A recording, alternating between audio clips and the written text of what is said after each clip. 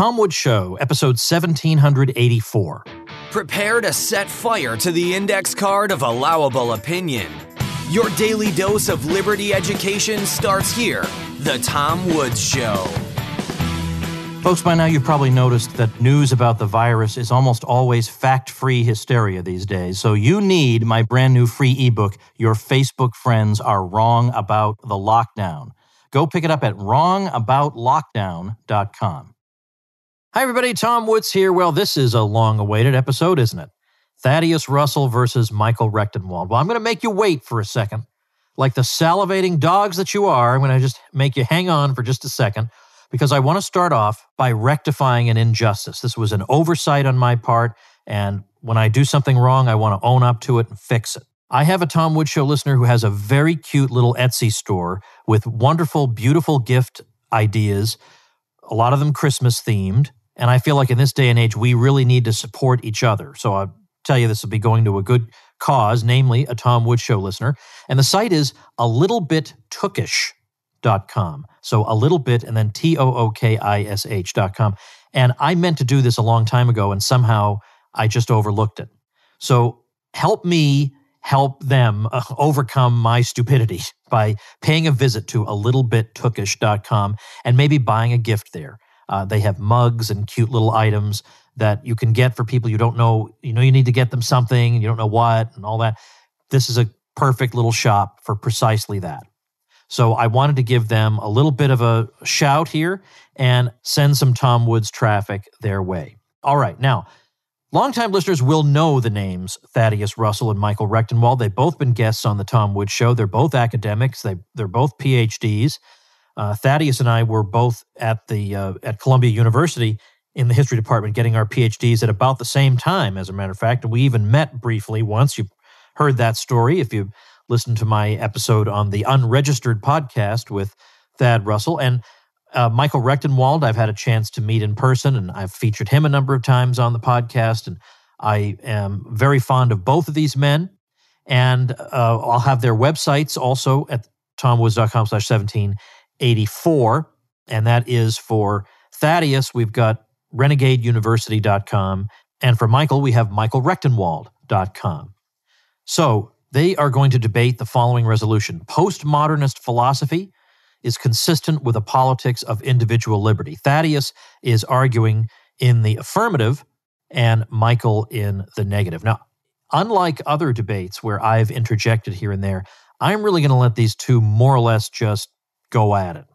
And unless there's anything below the belt, I'm just going to let it go because I think that will be of benefit to people listening. So that's the ground rule. The ground rule is there really are no rules except just be respectful of each other, but I know I don't need to tell that to these men. Now, since Thad is arguing in the affirmative, the traditional debate style says that he goes first. So, Thad, you have, let's say, 5 to 7 minutes to lay out your case. Awesome. That's great. Thank you. I'd love to start off here. I want to start off by telling everyone where I'm coming from on this, because I think a lot of people sort of, because of what they've been told about, quote, postmodernism over the last 3 or 4 years by people like Jordan Peterson and Sam Harris and the intellectual dark web.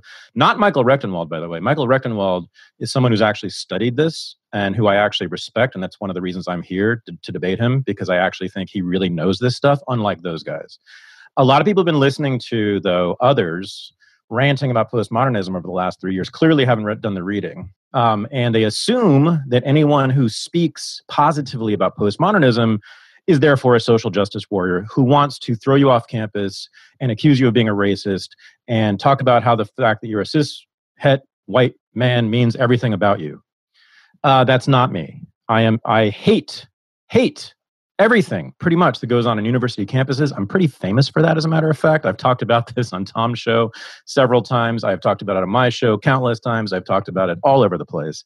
I am probably better known for my hatred of higher education these days than my admiration for some, let me underscore that, some postmodernist thinking. I believe, and I think Michael will mostly agree with me on this, although I know he doesn't entirely agree with me on this, that what Jordan Peterson and company have been complaining about, what they've been claiming is that postmodernism, in quotes, is the cause, the source, the intellectual basis of what is now called social justice or identity politics on campus, both of which I absolutely loathe. For me, and I know Michael will at least, I think, mostly agree with me on this, for me, the sources of that politics are not Michel Foucault, Jacques Derrida, Jean-François Lyotard, who are universally known as postmodernist proper thinkers and philosophers. The source of that stuff coming out of campuses is the Frankfurt School. Those are the intellectual granddaddies of this stuff. And I know that Michael has devoted quite a bit of his research and writing and speaking. In fact, I'd say seems to me like most of what he does is attack the Frankfurt School, for which I say, hallelujah, God bless you, go brother. The people who came over from Germany in the 1930s and 40s, who constituted what we now known as the Frankfurt School, and the most famous proponents or members of that school of thought are Theodor Adorno, Max Horkheimer, and Herbert Marcuse. And let me just say right now, when I was an undergraduate, and I think this was only my second year in college, and this would have been way back in 1986, when I was in college, I wrote a paper on Herbert Marcuse's repressive tolerance essay. And I thought, because everybody at my college thought he was the greatest thing in the world, and all of the American left, which I was then a part of, thought he was the greatest thing in the world, I read his essay and I said, this is straight up totalitarianism.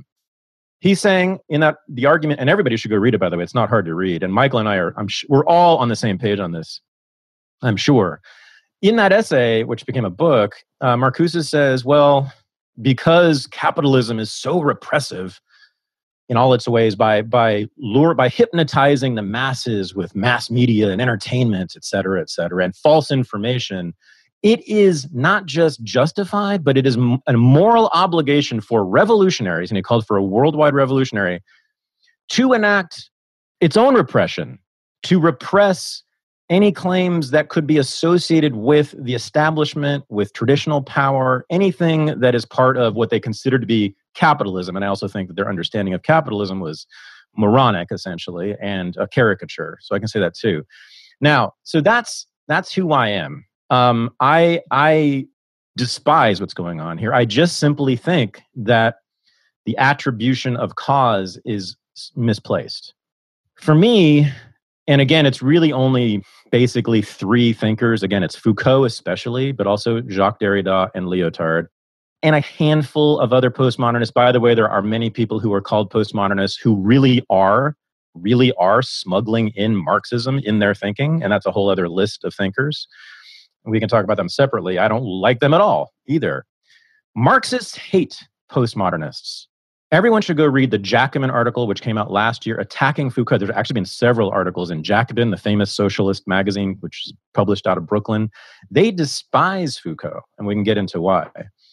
But for me, Foucault in particular is just, let me also add this as to who I am. And I've said this to Tom on his show. I've said it on my show. As for politics, public policy, I have never heard anything spoken by an ANCAP, an anarcho-capitalist, or an Austrian economist that I didn't actually agree with. So if I said to Tom, I said this to Tom on my show, if I were a congressperson, my voting record would look identical to Ron Paul's. It would be impossible to distinguish between us. In terms of public policy, economics, and the state, the analysis of the state, I believe that not just libertarians, but that wing of libertarianism is correct. I have been won over the last, I don't know what it's been, 5 to 10 years, I guess, since I've been studying it.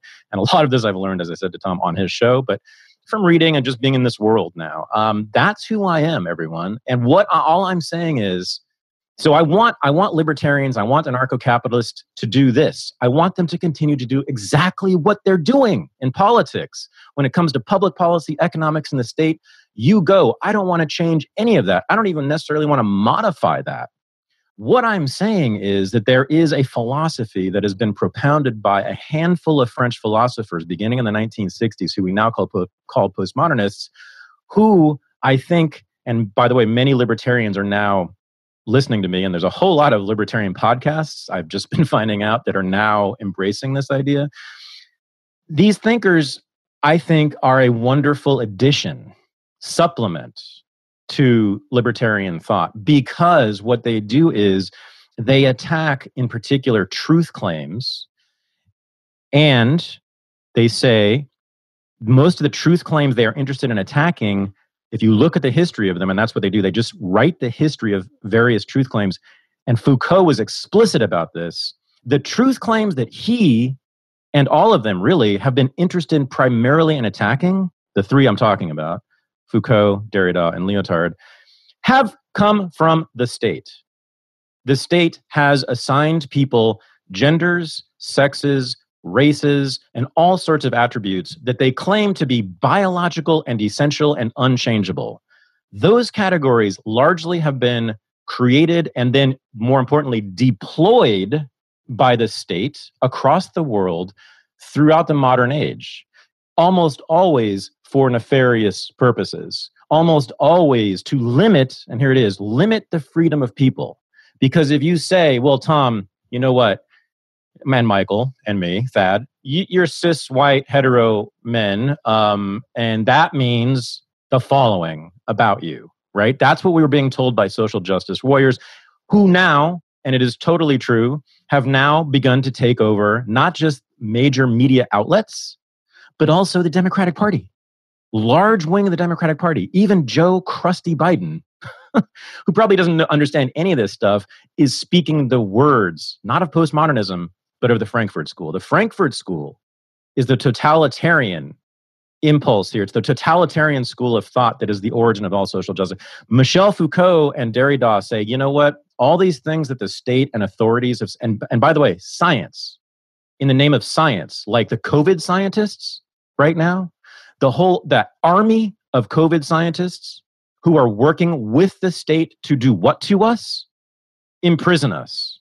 What Tom Woods has done heroically over the last several months is what Foucault did. Foucault said, I am using reason against rationalism, by which he meant scientism, which is the blind faith in authority, and in particular scientific authority, which you see in people who wear masks when they're all alone in their cars, because they have heard from authority and scientific authority that that's what you're supposed to do.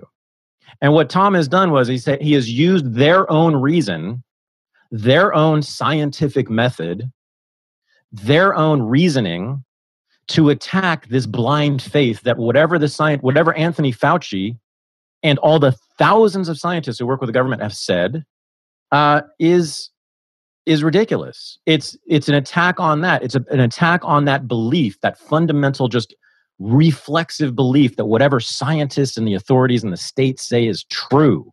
When all we have to do, and this is what Foucault said, and I'll wrap up here, what Foucault did in his books, especially, and every libertarian, I promise you, if you read Foucault's books, especially his first two major books, Madness and Civilization and Discipline and Punish, you know what those books are? Those are histories of two institutions. The mental asylum, where the state put people in prisons and called them crazy, often for having ideas that Tom Woods and Thad Russell and Michael Rectenwald have.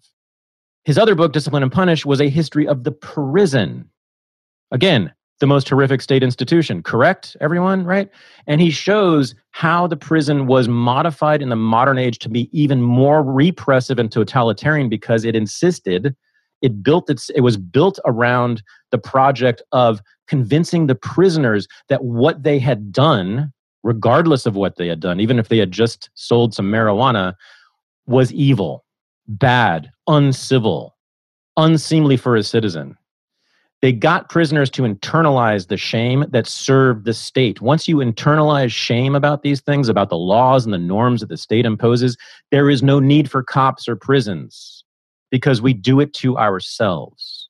We imprison ourselves, and that's exactly what's happening with COVID, right?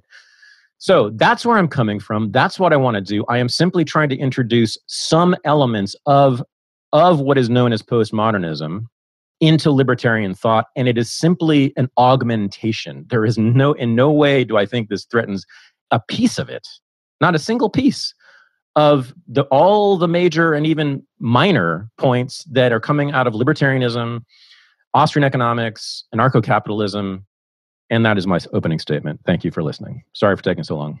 All right. Thank you, Thad. Michael, now the floor is yours. Thank you, Thad, and I appreciate the introduction, and I appreciate a lot about what you've just said, and I agree with a great deal of it.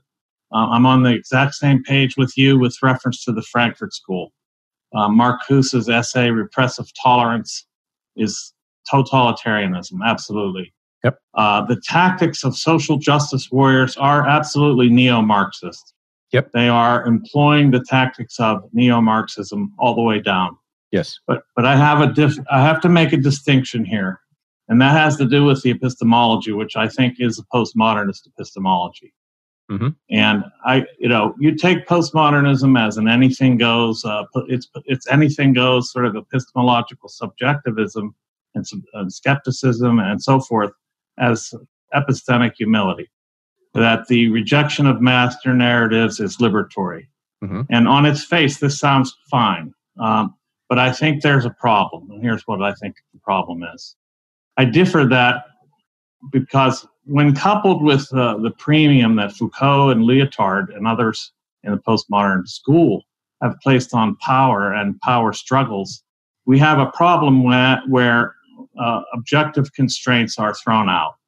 Whenever there is any approach to anything like truth or any criteria for the judgment of facts, this opens us up to the arbitrary imposition of beliefs, to authoritarianism.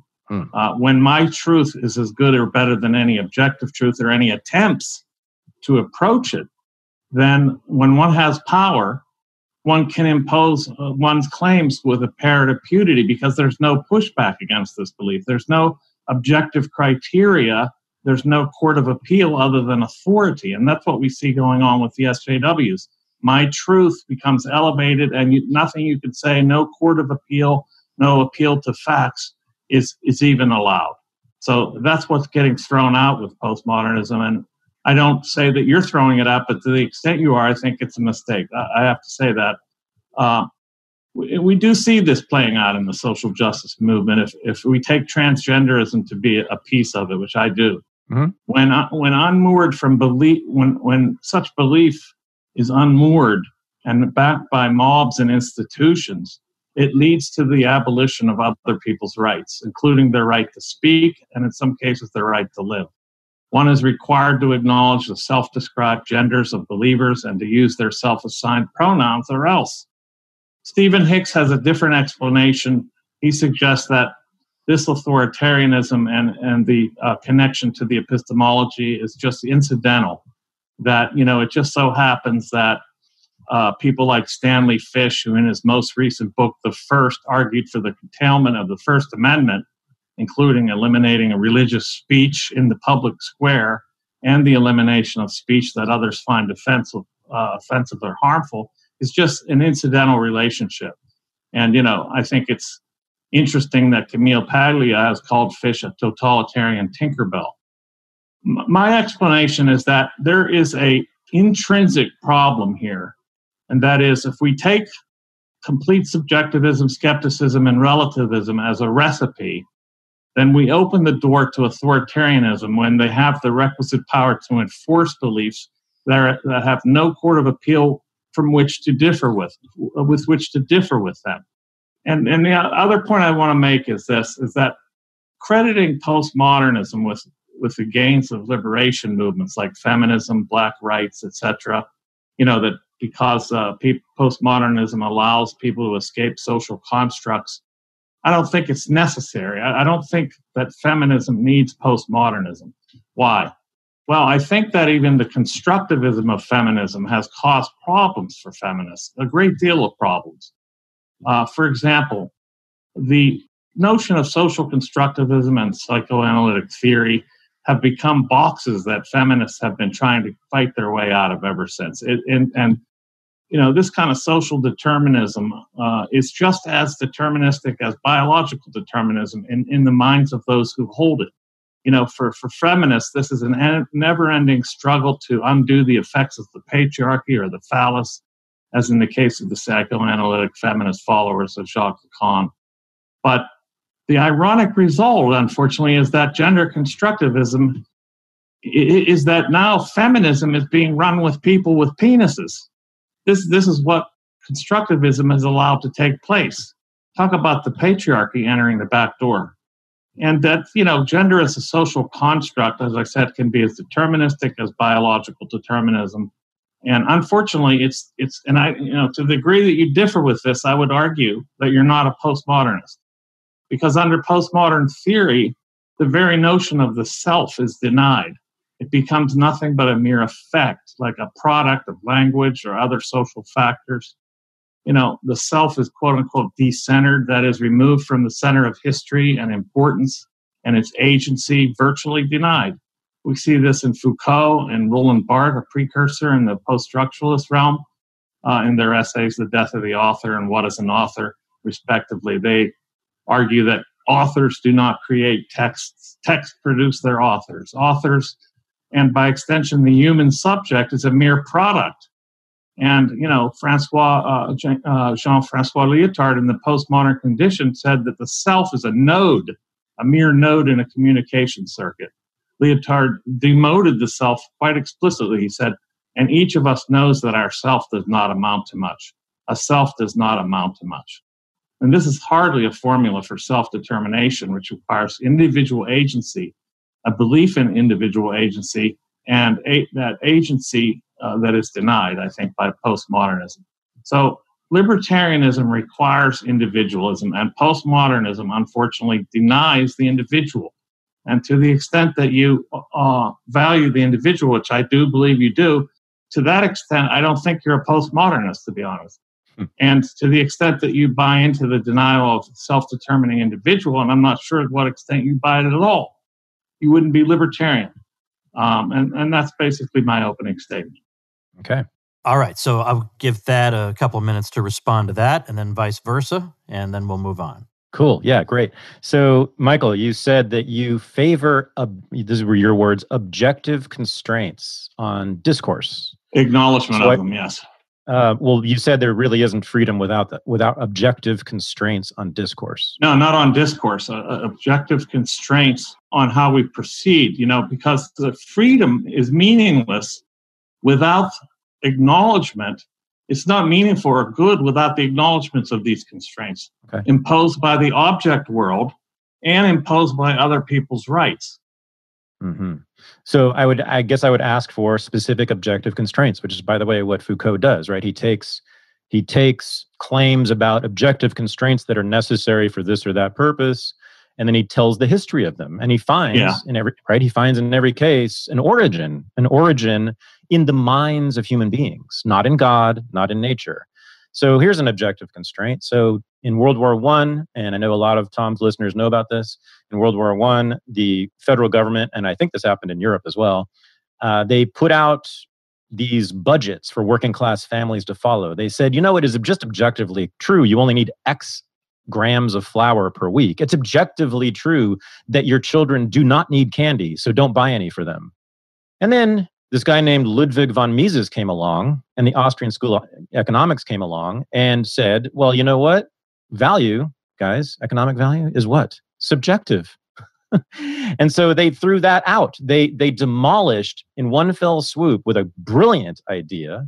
The idea is really more like just throwing off the attempts of the state to tell us what is true. Mm-hmm. What is objectively a constraint that is necessary for a good civilization, which is what the state tells us constantly. The state and its allies, right? And here's another objective constraint. You brought up feminism. An objective constraint was placed on women. And this was not just the state, it was the culture at large, but the state absolutely enforced it in all sorts of ways, as we well know. It was just known. It was just a, quote, objective fact. It was, quote, an objective constraint that women were unable to hold public office, that women couldn't function in the public sphere, that women were best suited to cooking and cleaning and being wives and mothers. And then feminism came along and made a very postmodernist move because, of course, it arose at exactly the time of postmodernism, second wave feminism in the 60s and 70s. And they said, you know what? Let's look at the history of this. And you had this whole raft of feminist historians. And this, by the way, was when feminism was good.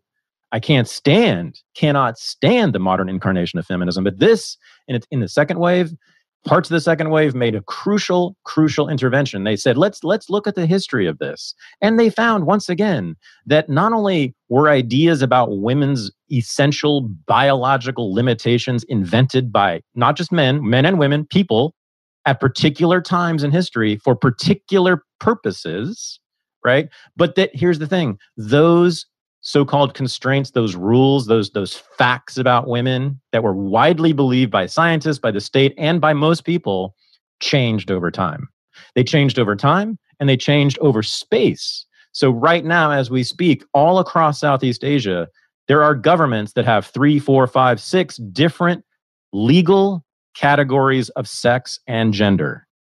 If you've ever heard about the lady boys of Thailand, you know what I'm talking about. These are legal categories established by those governments even, and by the culture at large. Now, are we to say that they're just wrong and we're right? How do we know that? But I want to know which objective constraints you want us to hold on to. To me, as a small L cultural libertarian, and this is what I'm really talking about here, cultural libertarianism, cultural freedom, which objective constraints on my discourse do you really want to hold on to and enforce? Okay. I find that profoundly actually anti-libertarian. Not at all. Okay. Okay, let's take biological determinism, for example. Mm-hmm. Forget about categories for a minute, like gender categories or race categories and so forth. We are more or less biologically determined. And ignoring the extent of our biological determination can be extremely dangerous. For example, we are biologically determined not to have wings, and thus, unaided, we can't fly. So jumping off a bridge and thinking that one can fly is a dangerous denial of our biological determination. Mm-hmm. We are more or less biologically determined. The key to it is to find out just how biologically determined we are and in what ways. What areas of our lives are determined biologically and which ones aren't. And then we can proceed apace to develop libertarian approaches to those matters. And the idea that freedom is some sort of willy-nilly denial of constraints is very bad. You got to acknowledge that there are impositions by the object world, and also impositions of other people's rights. Those are constraints. They're constraints that have to be acknowledged. Otherwise, like I said, you'll end up trying to fly off of a building or jumping from the 13th floor of a building, thinking that gravity is a social construct. Right. Here's the thing. Okay, there's a bit of a conflation going on here, and that is the conflation between knowledge, which is, of course, in some sense, always socially constructed. Mm-hmm. Knowledge is undoubtedly a social construct, but the object world that it refers to is not. To the extent that we don't change it, it is not socially constructed. So there is a distinction to be made between knowledge and what the knowledge in effect refers to, or is at least corresponding to, in some sense, to a greater or lesser degree. Of course, it's always an asymptotic approach to reality. We never get there ever. We never really get there, but we have to hold some standard of that, or else we have no guideposts. And like, for example, I think it's really a kind of a conflation also to conflate something like genetics, which is the science, with engineering projects like eugenics, which is not science. It is an engineering project that's derived from the use of science by some people. And science itself is not one singular essential entity. It is, and that's a bit of an essentialism to suggest that it is. Science is a vast array of enterprises undertaken by many different people with many disagreements within them. Mm-hmm. And so, and getting back to the issue of gender and sex, gender, there was an introduction in 1955 by John Money.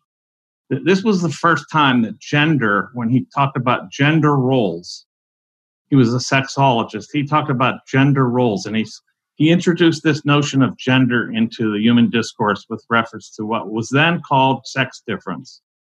And then he used it in the context of what he called gender roles, and then it became gender roles are socially constructed. Absolutely. Gender roles are socially constructed. Then gender is socially constructed.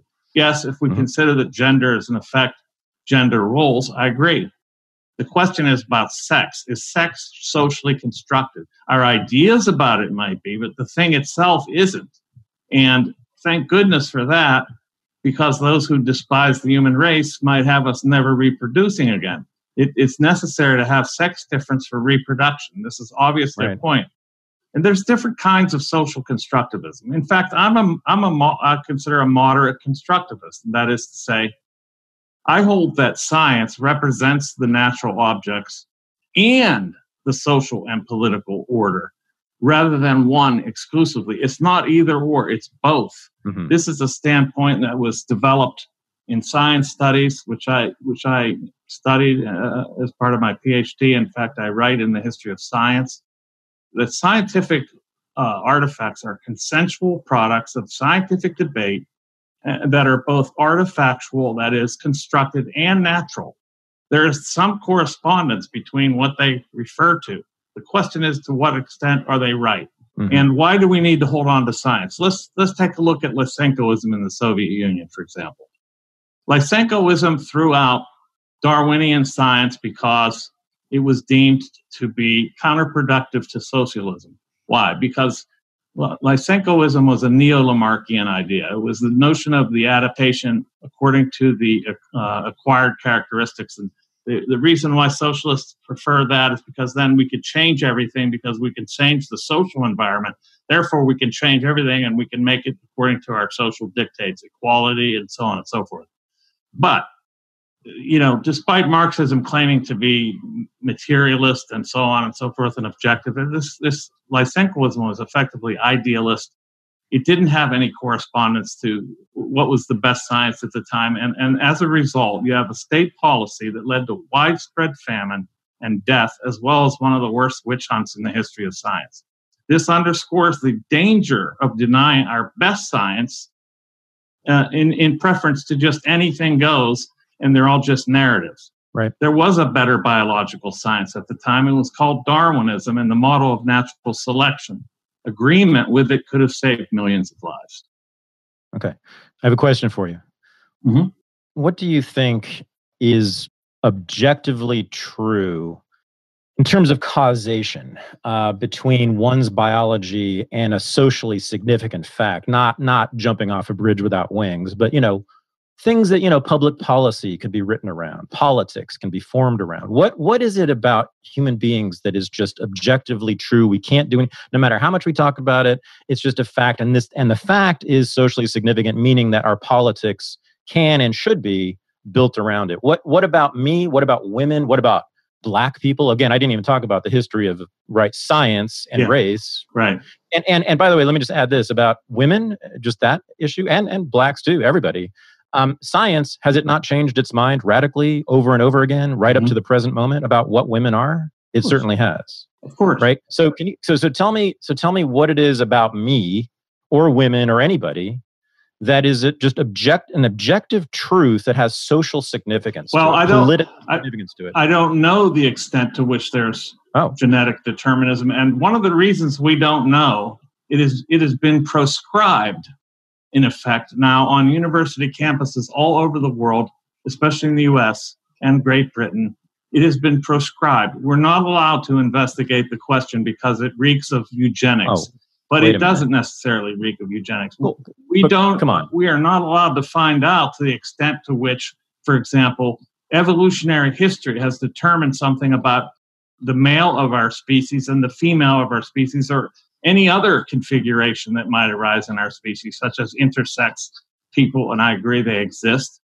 We don't know the extent to which biology has determined these things because it hasn't been pursued. That line of inquiry has been cut off. That's one thing. That's really disingenuous, Michael. Come on, you know that. No, it's not. Well, wait. Okay, so certainly, I mean, I agree with you in English departments and in sociology departments. You are absolutely not allowed to even raise the question. There's no doubt about that. But you know very well that lots of people, Charles Murray is just the most famous example. And he wasn't allowed to speak at Middlebury. But he did. No, but his book was a bestseller. His book was a bestseller, but he's not allowed to speak at the center of academic discourse. No, but I'm saying, what in Charles Murray's book is convincing to you? I'm not going to adjudicate Charles Murray's book. Well, what I'm trying, I don't think that's really That's a trap you're trying to set to bait me into some sort of determinism that will be deemed racist, sexist, or otherwise. So that is not at all what I'm trying to do. But I want to say, but come on, it is still disingenuous because that until about 5 to 10 years ago, it's been very recent. People all over the world have been doing just this kind of research, right? And still to this day, there are people doing research in universities about IQ and race and IQ and gender and all that stuff. It is out there. It is abundant. But until very recently, not only was it allowed, that was the dominant that was one of the dominant fields in science, in biology, as I've said, until very, very recently. And basically until the 21st century, we have stacks and stacks and stacks of books about how women are biologically this or that and to suffer from these nervous disorders because they're women. How about we know about blacks and Mexicans and Chinese and Japanese and how they are biologically different from whites, and therefore we have to do this, that, and the other thing to them. This is all. Yes, but there's a difference between inquiry and state policy, and I'm not advocating for any state policy. No, but you have 200 years of scientists working at places like Harvard and Yale and Columbia and Berkeley and Stanford, right?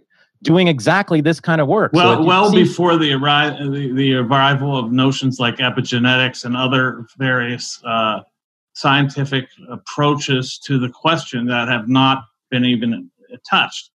But you said you don't know how much is genetically determined because it is not. But wait, because it's not allowed to be spoken on college campuses. But my goodness, 200 years. 200 years. But as you have said, such research would be outmoded by now, and it is.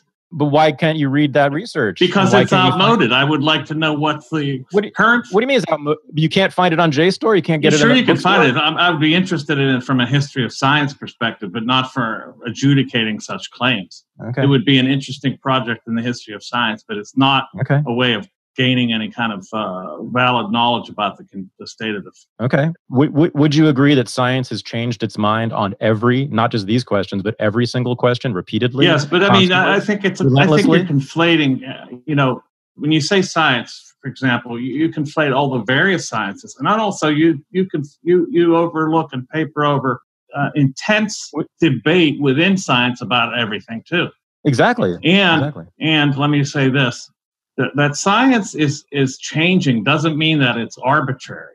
It does not mean that it's arbitrary. It just means that it's asymptotic. It's attempting to reach some conclusions, to reach some facts, to reach an understanding of facts. I don't believe that facts, as Latour and Woolgar stated in Laboratory Life, are mere constructions of language. There's a better model than that. And that is this model of science that we're basically on a ship in the dark, and we're sending out sonar to the coast.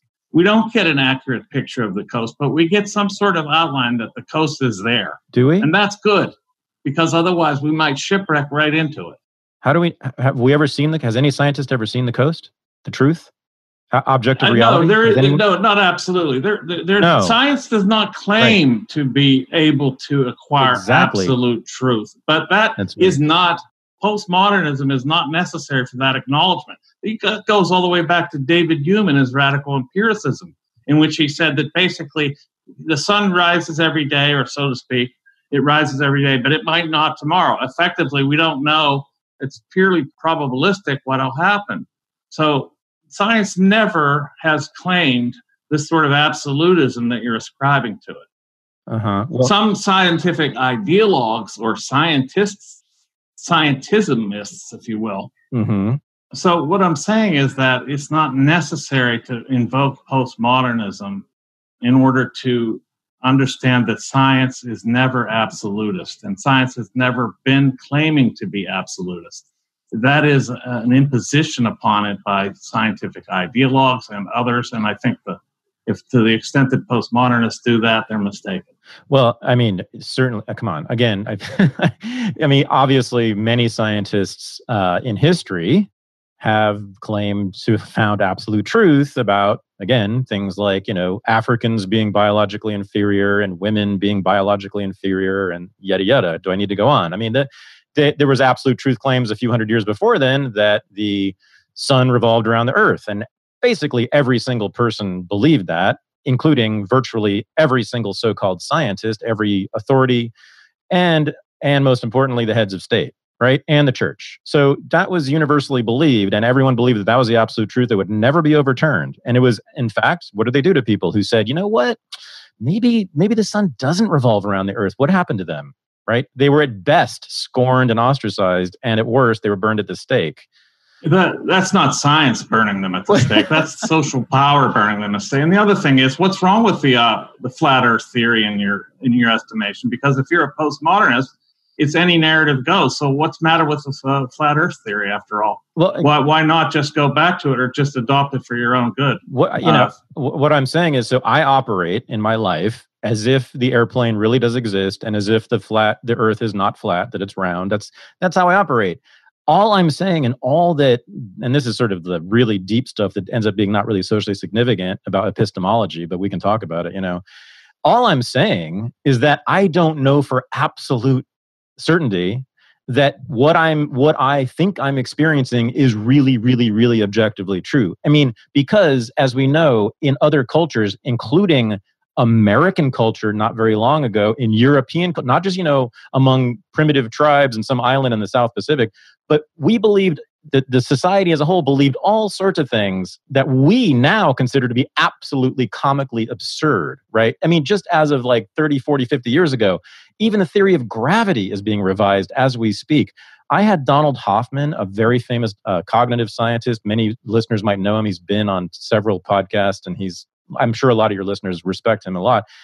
And I've had him, and I've had other scientists tell me, I've had a biologist tell me that true scientists are all postmodernists, because it's sort of what you said. They don't ever claim to have found the truth. In fact, they say their job is to only disprove science. Well, that's been the case since Karl Popper said this, Sure. in 1961. It's falsification is the method, not verification. Yeah, but let me. So what I'm saying is, I think your history of science is a little bit skewed here. There have been absolutely many scientists who have claimed that they found the absolute truth about something. I also think that there have been many scientists, and these are I think you would call them good scientists, and I would simply call them postmodernists, who say that no, all we're doing is like knocking down the truth claims established by science. And that's what Donald Hoffman and other scientists have told me. That's what they have said in various places. So again, what I'm calling for is not even a threat to what you think is good science. So what I'm calling for is really not a threat to anybody here who's listening. And what you're calling for is not postmodernism. What you're talking about is probabilism.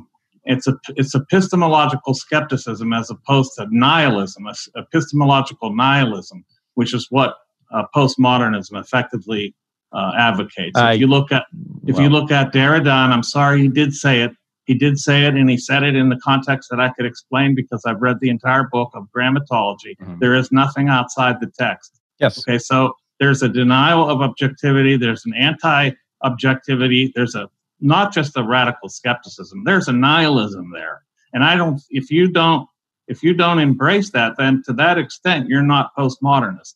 What Derrida meant, and I think you agree with I know what he meant. Well, wait. Let me go ahead. What deconstructionists, Derrida, and most postmodernists believe is that language is not a pathway to the truth. That we do not find absolute objective reality or truth through language. That it's obviously an invention, a construction of human beings. The English language and even human, even body language, right? All of it's all constructed by us. And of course, that changes every single minute of every day all over the world. Yes. He said there's simply no one-to-one correspondence. Here you go. Between any particular word and what it claims to represent, or what is claimed it represents. Because these are closed systems of language. No word within English is closer to truth than any other word in the language. And every word in the language, what does it do? It refers to another set of words. If you look in the dictionary, right, and you look for the definition of any word in the dictionary, yes, I know. Hold on. What do you see is a list of other words, right? Not just synonyms, but the description is a list of words. So when do you finally get to the end where it's closest to the truth? This is not a really profound acknowledgement that outside of language we can't speak. That's basically, if you want to take Derrida saying that outside of language we can't speak, because there's no language outside of language. That would be a rather unremarkable claim, but he's making more of a claim than that. He's making a claim that language, of course, is self-referential, but it's more than that, and this is where he's wrong. It's a tool. And to the extent that it works as a tool, it is useful, and it can map onto things to an extent, greater or lesser. And it helps us manipulate reality. That's a fact. That's how we know that we can get in an airplane and it'll fly, because the instructions that the pilot has will hold to some extent on most days. Okay, we know that, of course, some days gravity may not hold, but probabilistically it will. So this is why throwing out science with postmodern theory is a radical mistake. Yeah, there's no evidence that he was nihilistic in that way. And this is I think it's just a canard about those thinkers. No one is, Derrida and Foucault, especially Foucault, but neither one of them were ever calling for an attack on everything and that they believed in nothing. What they're saying is values, which I hold, we all hold, values are, yes, they're social constructions. They're obvious, sometimes individually constructed. They weren't saying, if you value freedom, however you construe it, you should not pursue that. No one ever says that. Not among those thinkers. What they simply say is it's a social construction. If you prefer one particular value, one social construction over another, go for it, which is how I operate. I prefer, all of my values I know are constructions, but I pursue them anyway, because I just don't know that they are somehow absolute, God-given, from nature, immutable, can never be changed. I know that they're inventions, essentially. Of course they're inventions, but so is the airplane, and it works. Here's the thing. I could get into why Derrida actually disappears the object world, but it's a long story that goes into semiotics and Saussure and all that, and his conflation of the referent with the signified and all that, and effectively saying language is only the signifier. The signifier signifies not there. And then he conflates the object with referent with the signified. And as such, he says that the object's not there. He's saying that. I've read it over and over. There's no other way to read it that's not disingenuous. Okay. I'm sorry. Okay. But Well, this what needs to happen? People need to actually read these texts for themselves. And so, of grammatology in 1968. Yes, grammatology is a tough one, but people need to read these texts themselves. And I'm telling this audience right now, grammatology is just very difficult, even if you agree with it. Feel free to read it, and I don't think you'll agree with Michael's interpretation of it. But certainly, if you read Foucault's work, the ones that I mentioned, Madness and Civilization, Discipline and Punish, History of Sexuality, which I didn't mention, any libertarian, I'm going to say this right now, any libertarian who reads that and does not find it to be allied with their thinking is doing a very strange reading. I'd like to hear from it. Not an incorrect reading, a strange reading that Foucault has a libertarian streak. There's no question about it. Oh, good. But he's not a libertarian. He's not. I would admit that without a question. Great. There's a libertarian streak in Foucault. I've said it otherwise. I've said it in other places. He explicitly embraced what was then called neoliberalism in the Chicago School and Gary Becker in the 1970s, and that's why he's raked over the coals by. It's one of the reasons he's raked over the coals by Marxists. Again, Marxists hate his guts. Look it up. Anybody Google Marx? Not all of them. Not all of them. Google Marxism. I know what kind of Marxists you're talking about. You're talking about hardcore Orthodox Marxists who say, but there's been an opening up of postmodernism into Marxism, adoption of various elements, and a kind of melding of the two into kind of hybrids of all sorts. Everyone Google Marxism and postmodernism, not just Foucault. Just do that and you'll see what I'm saying. It's that simple. Yeah, I mean, I wouldn't deny that postmodernists, many Marxists say they hate postmodernism. I'm going to go back to Jameson. He was obviously very, very adamant about that. Yeah. But there's amalgamations there that have gone on. And there's some things there I would like to point out that postmodernism maintains an underlying ethos that is very, very compatible with Marxism, and that is this oppositional notion of underdogism, I would call it. What's wrong with this that? Idea of being oppositional to power, this idea of a classism that's not strict. It's not a strict classism based on economics, but it's nevertheless a kind of class characterization of society, and also it takes into consideration, or it adopts a kind of Nietzschean notion of power, but not as Hicks was saying. It's actually the opposition to power, as if everything is a power struggle and an agonistic one. Now, let me just say this. The problem with it is, in terms of the free market, it looks at everything as a zero-sum game, and that those who are on somehow in the wrong end of the power differential always lose. Therefore, you can't have free market exchange because there's no trust. It's always seeming like you're getting ripped off. You're getting screwed by the man. This is very compatible. This underlying ethos runs very, very much in postmodernism. It's all throughout. It's throughout Lyotard. It's throughout Foucault. It's throughout Baudrillard, who you may or may not consider one of them. Mm-hmm. It's throughout all of them. So there's no question. And your own book, your history, which is interesting, and I'll probably read it, is the same way. You're looking at the outcasts, the subalterns, all these things are, these are all compatible with class thinking. And so there is no question, and there is no question that the underlying ethos shares something deeply with Marxism. Well, underdogism and opposition to power sound pretty good to me, and they sound very libertarian. So the only problem with them is this. They assume that every relationship is a zero-sum game in which the underdog is getting screwed. So every transaction, this is very important, every transaction in which I go to the grocery store because it's bigger than me and they have more money, and I go over there, I'm being excuse me, Tom, but I'm being screwed by the man. There's no way that I'm getting value. And this is absolutely antithetical to libertarian Who says that? Who says that? Foucault says that? Derrida says that? It's implicit in everything. I see. It's implicit. Okay. Yeah. No, of course, everything is a power differential. And I'm always under, and the reader is always invoked or interpolated as an underdog who can't win, and that every transaction puts you on the bottom. And therefore, every transaction is viewed with suspicion. The free market itself is seen as a place where inequitable transactions are taking place. There's not a free market. Nobody among the postmodern school would embrace the free market. It's considered some place where the dominant always win. Yeah. That's a fact. They don't see, like Mises, that the consumer has the power.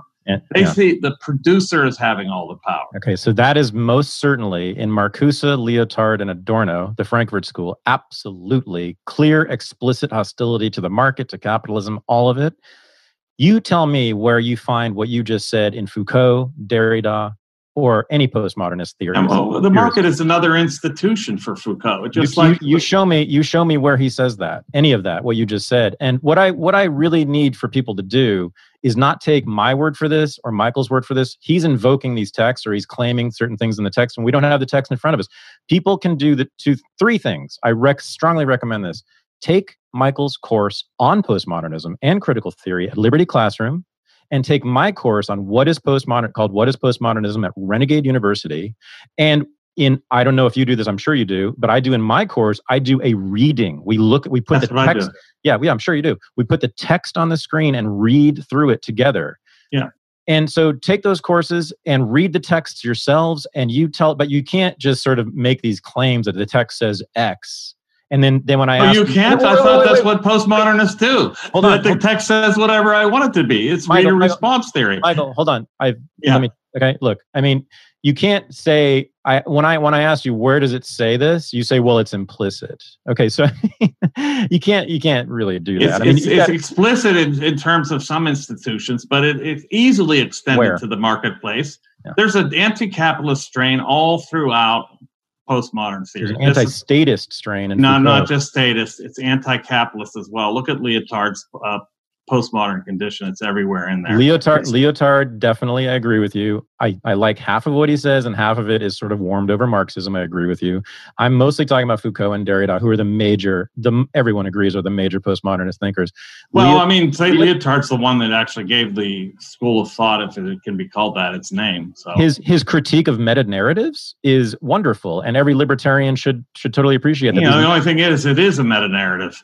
So, it's self-refuting, there is no truth, is a truth claim. So that's self-refuting. No. There are no meta-narratives is a meta-narrative. So that's self-refuting. No. What else you got? No. He said he called for skepticism toward meta-narratives, like the king has the divine right to the crown, to sovereignty. that meta-narrative, right? That was a really big one for a long time. There's all sorts of meta-narratives now, aren't there? Yes, like postmodernism. About America. What? No, it's a skepticism. Postmodernism is a meta-narrative indeed. It is a meta-narrative that meta-narratives should not be this or that, or meta-narratives should be disavowed, or meta-narratives should... It is a meta-narrative in its own right. No, it's a suggestion that we should be skeptical of them. It does not say that there is no such... Did you just make a truth claim? No, I said... Well, okay, then what you're saying, should I disregard it? Because I don't know what to make of it if it's not a truth claim. Of course you can disregard it. It's a suggestion. Yeah. Should everybody disregard it? That's what I'm asking. It's a suggestion, and if you like it, take it up, and if you don't like it, walk away from it. This is the beautiful thing about it. No one's requiring anyone to do anything with this. These are suggestions. All right, let me jump in here. I've been pretty laissez-faire here, but just because people want you guys to have it out, I want to do two things, and we're going to wrap up. Sure. Okay. One, I want each of you to ask the other one a question, not a speech at each other. A question. You got to say the question in like 15 seconds. One question. The other person has a couple minutes to answer, and then the other one will ask the other one a question, and then I'll give you each a minute or two to wrap up for the whole thing, and maybe summarize where you think the other person's misconceptions lie, or something like that. But let's start with Thad. Let's start with you. What's one quick question you want Michael to answer? What do you find of value for libertarians, because I guess this is what we're really talking about here, right? What do you find of value for libertarians in Michel Foucault's work? That's a good question. I think I would not throw out Michel Foucault is the most redeemable of all of the postmodern theorists, and his histories of discipline and punish, his history of the asylum in Madness and Civilization, these are worthwhile texts to look at, absolutely, because they talk about the historicism of these various, for example, in Discipline and Punishment, he historicizes the history of punishment, which is transmuted into discipline and then becomes metastasized and spreads throughout the whole social body.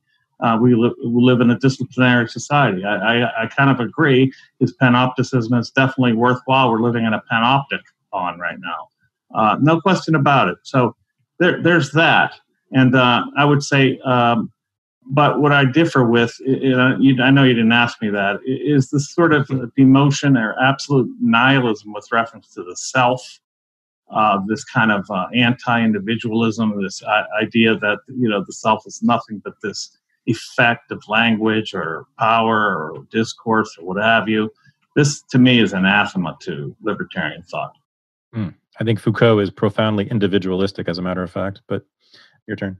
All right, Michael, your question. Okay, what do you think postmodern, say we had a state, and postmodern theory, the head of this state, say whatever kind of position they call it, president, ruler, whatever, was a postmodernist, how do you think such a state would operate? That's like asking if Tom Woods were head of the Fed, like what would Well, just say that, but some people claim that Donald Trump is a postmodernist, for example. So what do you think would happen? It's an impossible question to answer, because, I mean, these guys, again, postmodernism always, as I read it, places itself outside of power as a critic of power. It's simply, that's what you do. It's an attitude or an orientation to power, which is one of constant skepticism. I can't imagine a more fundamentally libertarian way of being than to be constantly skeptical of power and authority. Or seeing it where it's not. Okay. Yeah. So there will, I mean, to me, there is no such thing as a postmodernist state. No, it's a hypothetical question. It could happen, couldn't it? I mean, everything's possible. So reification is the big postmodernist word, right? We haven't talked about yet. It's the making of ideas into real things, into facts, in a sense, or attempting to, at least, right? So once you become the head of the state, you've obviously have reified, the state and all of its power, all its functions. So that's simply not what a postmodernist, Foucault or Derrida or even Lyotard would ever do.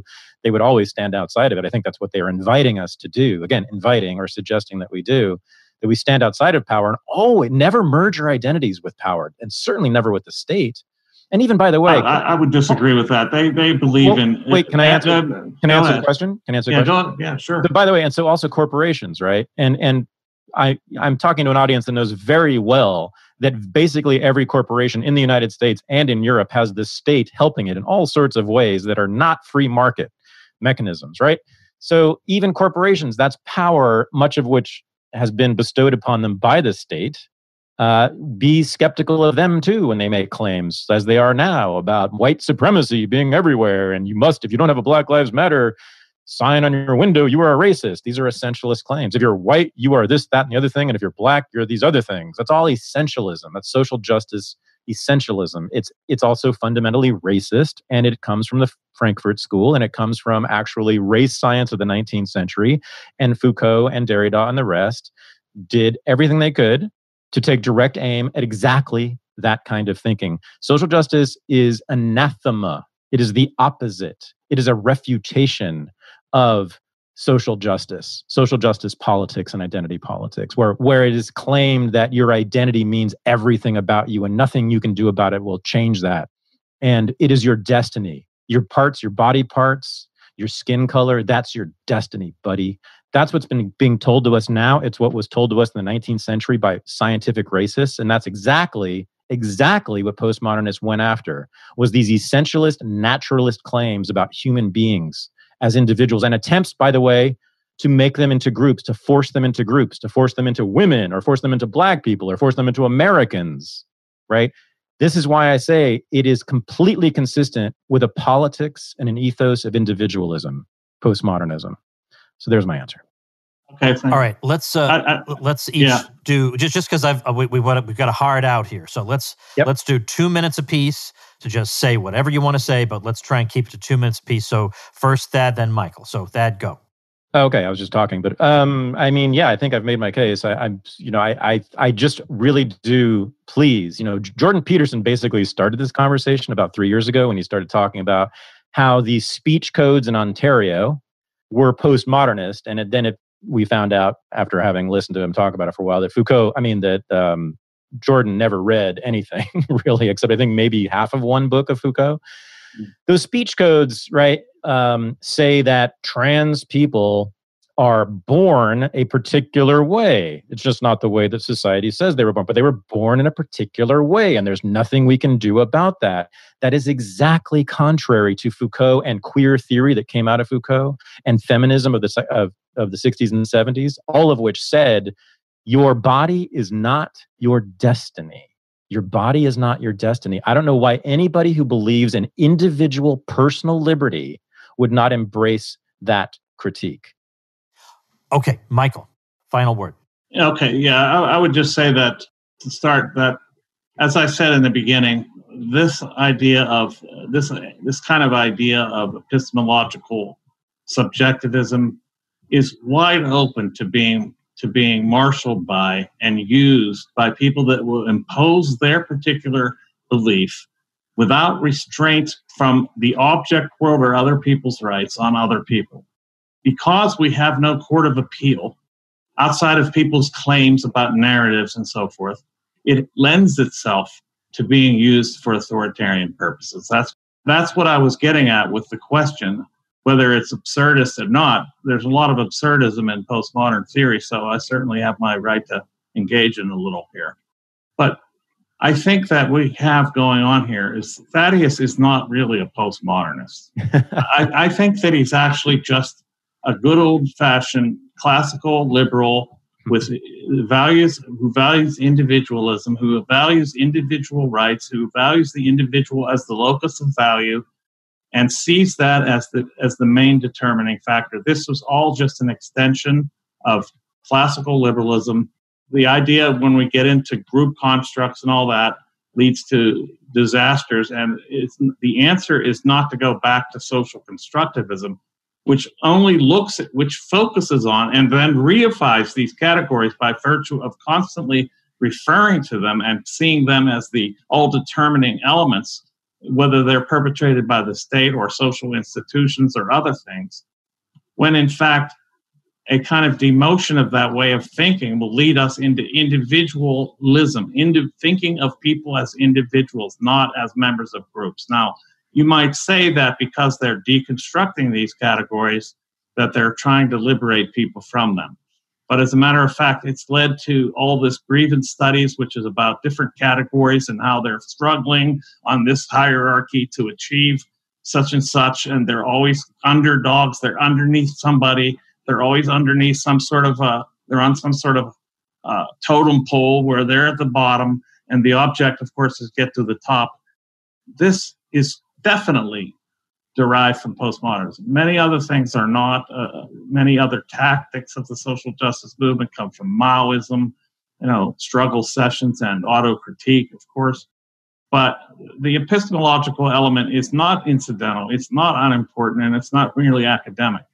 It lays the foundation for all of the abuses we're seeing in these college campuses today, the imposition of people's identity politics on others.